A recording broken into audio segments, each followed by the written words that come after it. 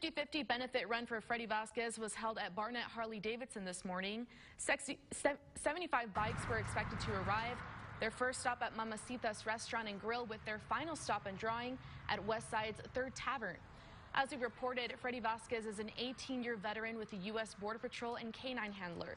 He contracted COVID-19 and has been hospitalized since February 14th. The agent's wife adding that Vasquez was always very careful so he wouldn't contract the virus. Vasquez was on the waiting list for the vaccine. He's an epitome of what we as agents are: hardworking, great core values, and just an overall great family man. We miss him, and we're praying for him that he get better. And all proceeds will go to assist the family. There's a GoFundMe account for anyone who would like to help out.